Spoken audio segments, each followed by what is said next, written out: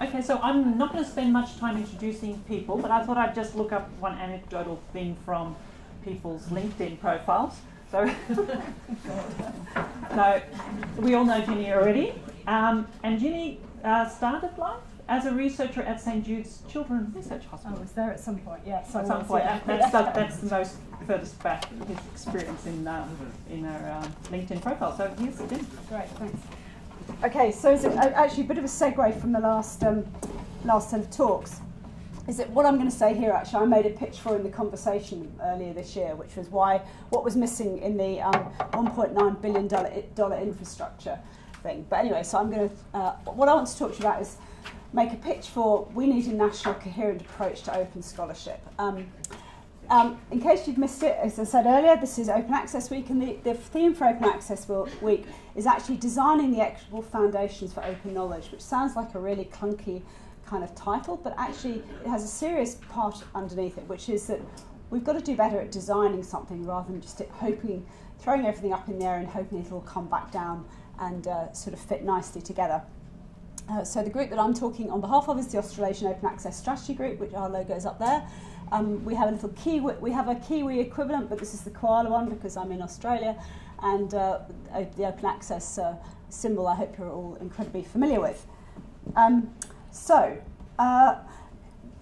is this really important? So let's just frame it in what we're trying to do. Equity actually is the real underpinnings behind open access, certainly for me and for many people who work in this area, but there's a number of different parts to it. So first of all, it's equity of access, absolutely, to the published resource and educational resources, all the things we've heard about this morning.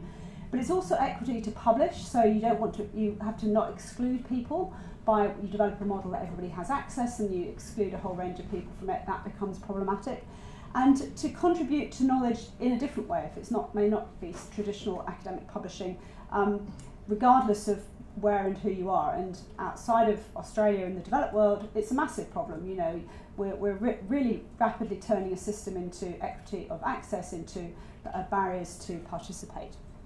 So what does the kind of the ecosystem look like, and why do we need to think about this? So this is a snapshot of the ecosystem, and if I was being really nasty, I'd cover this over and then ask you to sort of come up with some of the names that are on here. If everybody knows every acronym in this, come and talk to me afterwards. It's a massively complex issue. There's a few that we're familiar with, so APO's down there. There's Open Library of Humanities, which again folk might be familiar with, and Knowledge Unlatched, which is a Australian-born initiative for the humanities. So that's just what the kind of the publishing side of it looks like.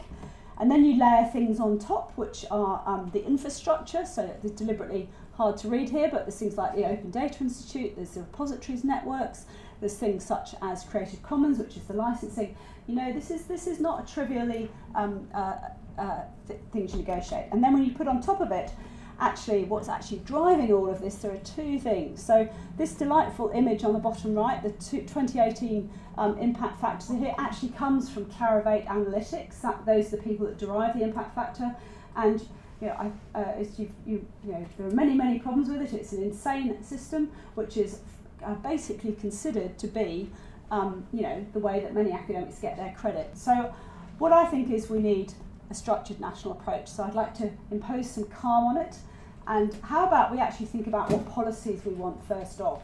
Why do we not have a national policy on open access? The government accepted the productivities recommendation in 2016 for a national policy. They accepted it in 2017 and they've done nothing about it. We have ARC and NHMRC ones which are there but they're not enforced. We know that 50% of the research literature in Australia is still not made openly available. There's all these principles that we could then structure underneath that. So open access, principles around making data available, both public data and data generated by institutions. DORA is we could think about coming up with better ways of incentivising academics to publish in a way that doesn't just driven by impact factors. And then what about the core infrastructure? And this is one of my absolute passions, is that we have no funding for core infrastructure.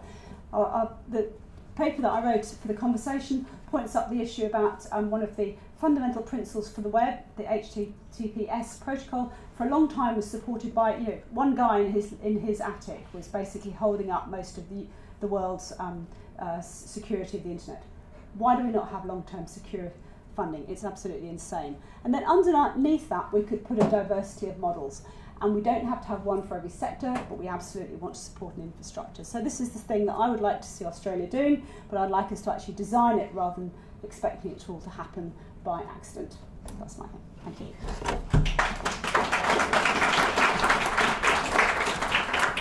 Thank you. Next up is Thomas Shafee from WikiJournal of Science, and I looked up your LinkedIn profile. Yeah. You're a biochemist. Correct. Great. Welcome. Let me bring up your presentation. Okay.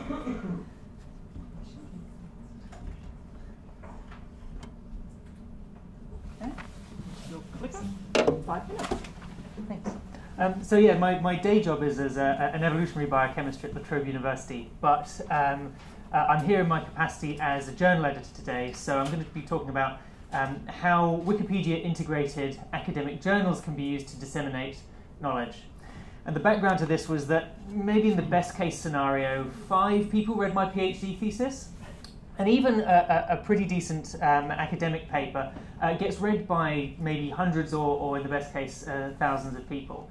And this is dwarfed by even a median Wikipedia article. And of course, the most accessed Wikipedia articles are absolutely hugely above this. And this is because they've got a much wider audience, right? So it's the general public, but it's also practicing clinicians, it's also judges, it's journalists, it's research scientists. So it's got a very wide audience of people who are reading these articles and often using them to inform their decision making. And although the overall accuracy of Wikipedia as a whole is rated as reasonably high, so it was comparable to the accuracy of Encyclopaedia Britannica even back in 2005, and has improved considerably since then. The main issues that have been identified with it are inconsistency of coverage, so there are many topics that are fundamentally missing from the encyclopedia or are undercovered. Errors of omission or out-of-date information are far more common than fully incorrect or malicious information. Often it's missing illustration, even for topics where illustration is key. So, for example, articles about public sculptures, many of them remain unillustrated, and readability is consistently rated as extremely poor. So overall it is more difficult to read than a typical academic article or textbook. And yet one of the things that's always surprised me is very few academics, scholars, researchers, other experts actually contribute to the encyclopedia despite its massive impact. And there's a few reasons for that. But part of it is because within the academic sphere, we're very used to a particular way of thinking. So when we're talking about academic journals, we think about highly specialized audiences in a very small readership, often for only a brief period of time. Most academic articles are only read during their first year or two after publication, and after that they're often never read again. We're used to this idea of pre-publication, secretive peer review by subject specialists, which often underpins the authority of those journals. And that's why these journals have a varied, but in general quite high reputation. Wikipedia is in some ways the opposite of this, but in some ways it has similar features.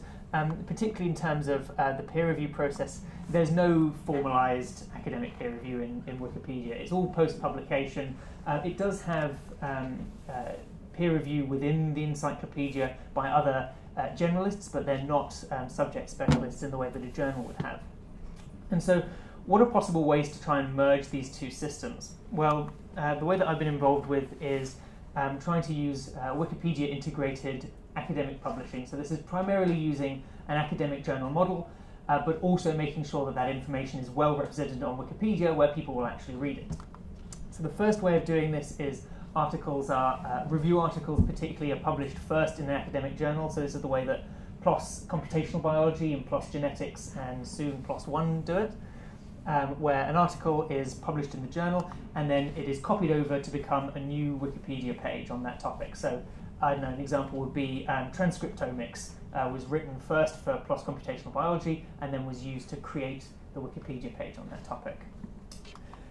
The opposite way around of doing this is the Wikipedia page is written first, often by a very large number of authors, and then a smaller number of those authors take responsibility for putting it through a traditional expert peer review process. So they submit it to a journal, it's put through peer review, and then any recommendations by those peer reviewers are reintegrated back into the Wikipedia article.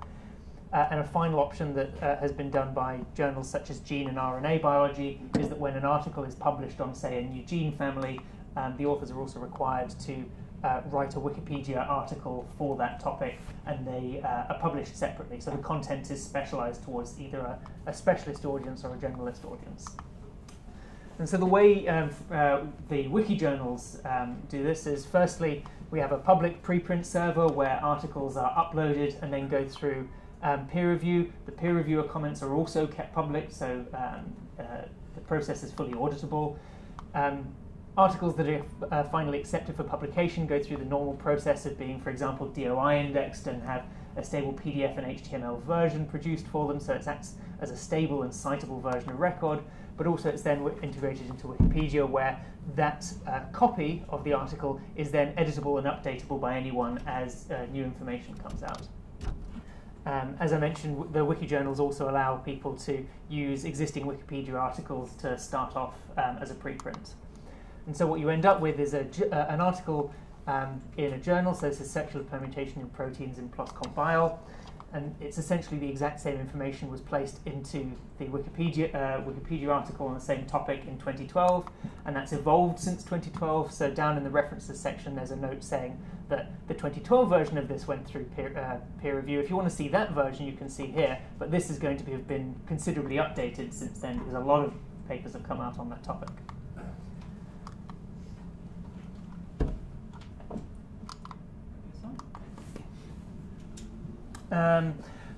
And so if people are interested in getting further involved in this, there are 3 journals currently in the WikiJournal publishing group.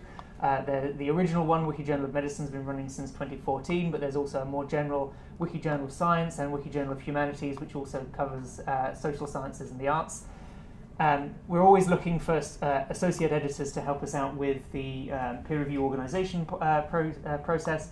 But additionally, authors, either authorship by people in this room or encouraging people within your institutions to consider whether topics of knowledge within your institutions are properly covered on Wikipedia. I encourage you to get in touch for possible submission of publications.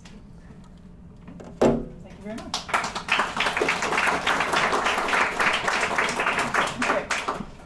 Next we have Brendan Fitzgerald, who is going to come back again this afternoon. So Brendan is with 641 DI. Yes. And in your LinkedIn profile, you were library manager at the Bayside City Council. I was. I'll just go into fetal position right now. No,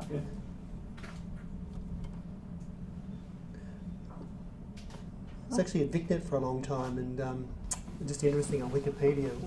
We had a Wikipedia entry on VicNet, and Derek and I discovered a few years ago that an academic in the UK had pulled it down because he didn't think it was of relevance. Anyway, I'm just going to talk very, very quickly about some of the more recent engagements, particularly I suppose the community work I've been doing with Info Exchange more recently, and through 2 bodies called the Australian Digital Inclusion Alliance, which we were party to setting up a couple of years ago, and the Broadband for the Bush Alliance, which I'm actually a board member of, and we've been in operation for about 7 or 8 years now. Effectively, they both are organisations that advocate for digital inclusion, and so that's their kind of key role.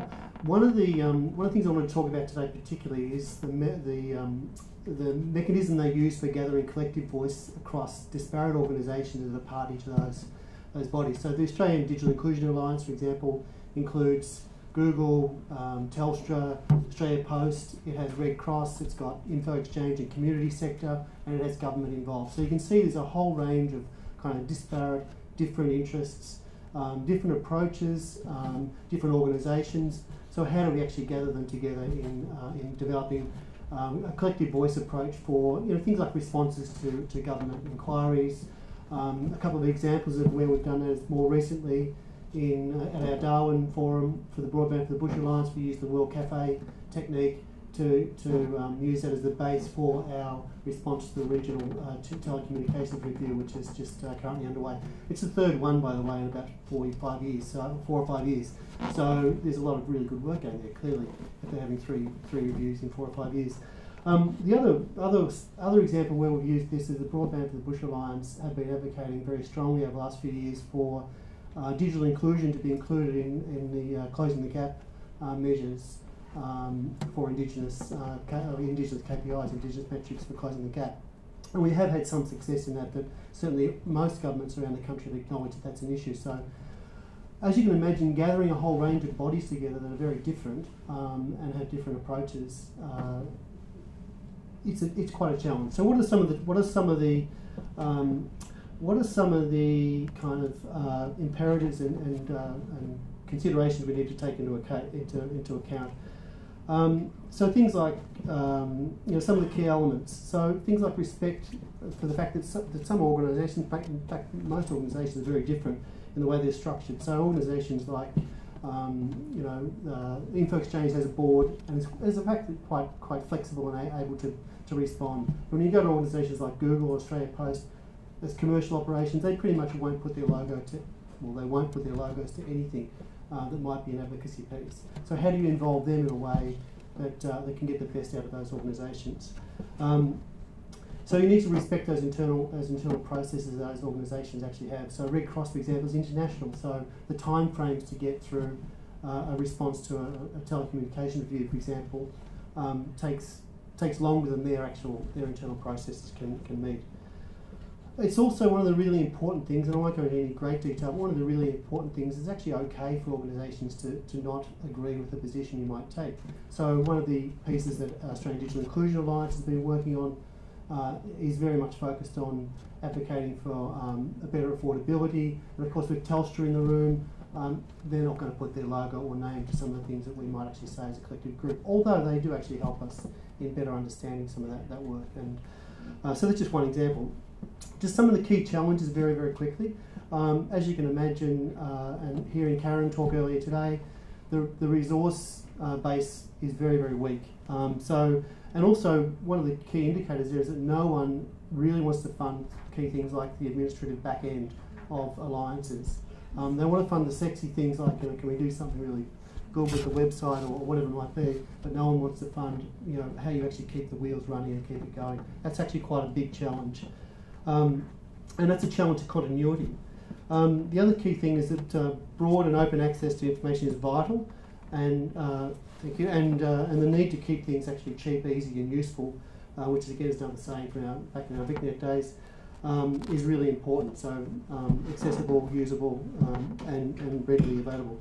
So one of the things we're going to do later on today is we're going to actually, in fact, I think Ginny may have already done it, is use the World Cafe model to start doing some work around how we can make change happen and how we can actually design a bit of a roadmap for what that public knowledge agenda looks like. So in fact, that's this afternoon's work, so I thought I'd use today to set that up and to just give you a bit of background on how that kind of works. Thank you.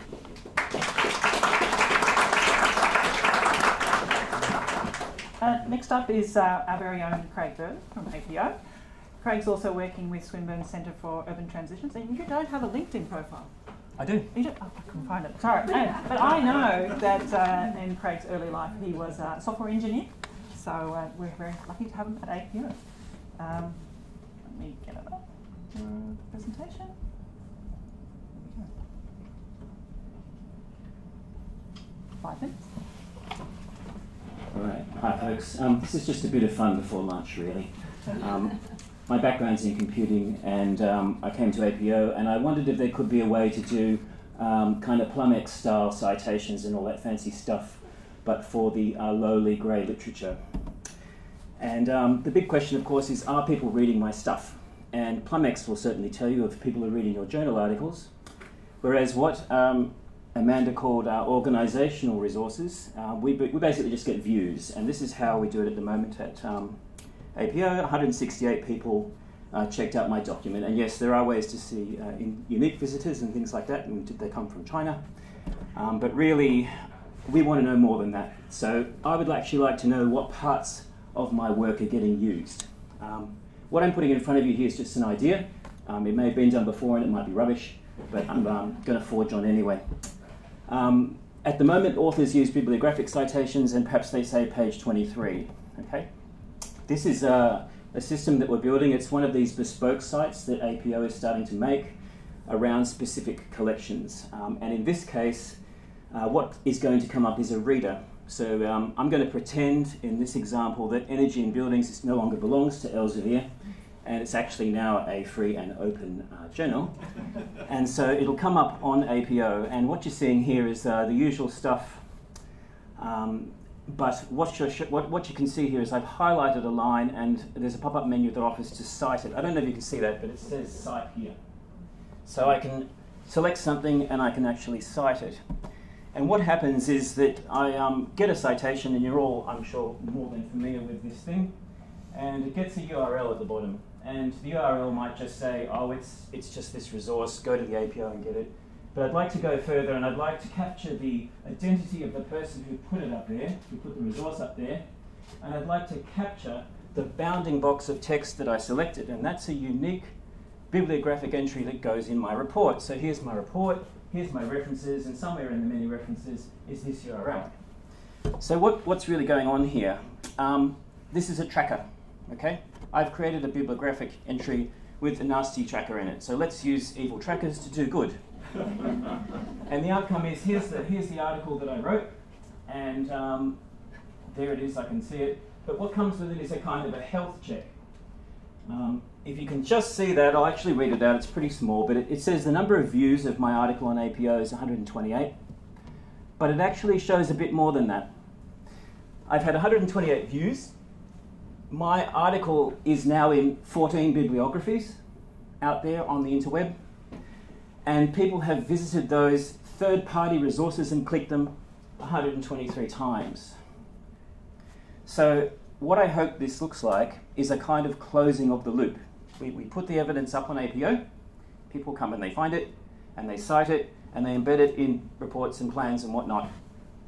And so we know that the evidence is being used. Where else can we go with this? This is the kind of report that we might put together. It's a bit dense, but what it shows you is users who've come to APO, whether they logged in or not, as Bobby Brown, or whether they like to be anonymous, like Lonely Girl 15. And they came to us and they cited our stuff, and they made reports. And these are the reports that they made. Okay? These are the URLs of the reports that they made and embedded citations to APO resources. In this case, we just don't know where this one went. Okay? It's some offline PDF. We're never going to know. And we also know what they took. So they just took a link to the whole article, like we do now. These people here took a link to a frame. And this is what I can see. I can see that they came in, they read this, they highlighted this. This is what they're citing in their bibliography. This particular thing.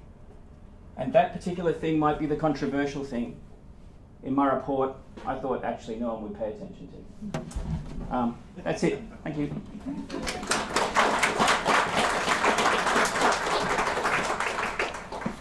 Wow. Definitely going to use that. Thank you very, very much, Craig, for sharing that with us, and stay tuned.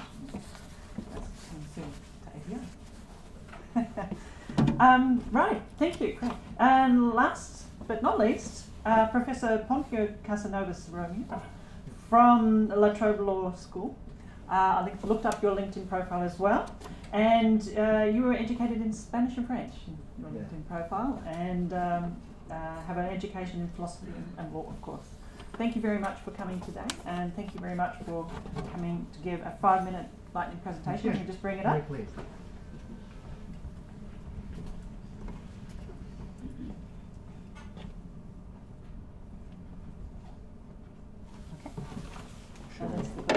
Yeah, there, what, this one? Yep, that. On the right? On the right. Okay. Thank you for inviting me, and I will introduce two concepts, only two.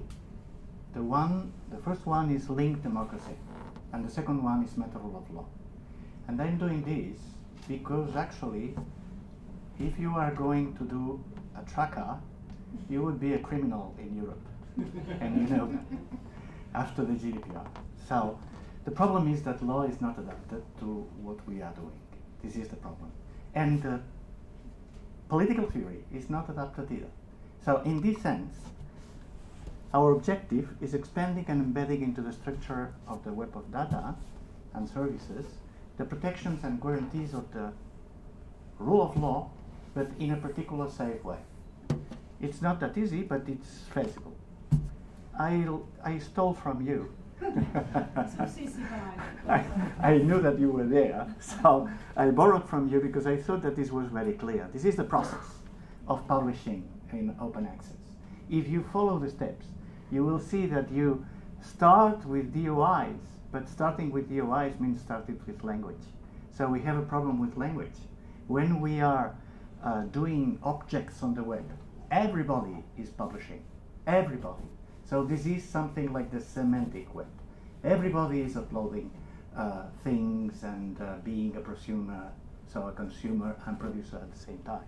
So my idea would be, and I would like to convey it, that in order to make this happen, we need to change the language of the law and the political science. This is what we are doing. I will skip this, but just, okay. If you go through it, immediately you arrive to the technology. It's the only way. Sometimes we forget it. We forget about it because we are using natural language, and this is a problem for us. So the web of data for us is any data available at the web, on the web, in any form. And linked data is a subset of the former set. So an approach to publishing and sharing data on the web. This is the precise meaning that I am using here. Okay, the reconstruction of the public domain for us is the reconstruction of a public space. If we are using public domain, that's difficult because we are using as well private domain, and this is a legal term. I would prefer to say that I am constructing or reconstructing a language for the law and for political science using a public space. We are constructing a public space, not a public domain or a private domain, which is much more restricted. Okay, this is linked democracy. What Marta Poblet, because we are presenting, I forgot about it, sorry about that. This is 3 presenters in one. So that's me, Marta Poblet, and Victor Rodriguez Doncello.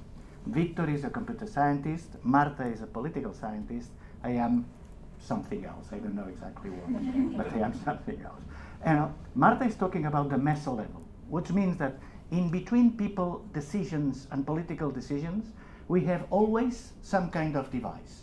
And this device has to be organized because this means information and knowledge. So we have to organize knowledge in order to reproduce the whole cycle. And there we have the problem. The problem is that if we are going to regulate it, even co-regulation, self-regulation, heteroregulation, normative multi-agent systems, whatever, we have the law that it's written in 2 dimensions. The social dimension and the legal dimension. This is 2 things, only 2 dimensions. Natural language. Natural language in order to do this particular social dimension. But what we have now is different. We have algorithms, we have technical languages, we have semi-technical languages, we have different kinds of logics. We are inventing something that is going beyond the standard deontic logic, non-standard deontic logic, in order to be applied and to regulate rights and duties on the web. So we have a problem because we have several dimensions there, at least 3. And in this sense, we have to reconstruct what we are able to do through informational means.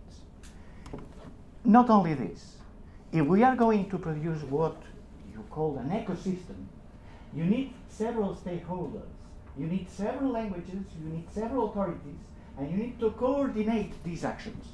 How are we going to coordinate this? Because by now, this is a mess. And go to the courts and you will see. Why? Because we are using this natural language that we have, and that's good. This is the only tool we have. But we have to produce and refine this tool through the languages that we are able to produce now. In this sense, the meta rule of law is the linguistic dimension of the rule of law plotted, applied to languages, to the languages that we are using in order to construct the knowledge and the informational communication that we are doing on the web. In this sense, two concepts: meta rule of law and linked democracy. Meta rule of law, protections and principles of the rule of law can be represented into the languages of the web of data and embedded into compliance systems. This is another different topic, but I have a problem. Yes, I have a problem. I have a project on compliance. Compliance systems to generate trust and to define the global space as a public space, and linked democracy. In absence of a rule of law with international scope, the notion of linked democracy operates within this space in which corporations, companies, rulers, providers, consumers, and citizens are using all kinds of linked data repositories that cannot be treated as separate silos, as they are linked through graph-driven mechanisms. And this is what we are doing now in Europe. We have a project to relate all the laws, which is called links. This is partly part of the links project as well, and two more projects. And thank you very much. This is... Thank you. So you've just seen very quickly a lot of great ideas and challenges.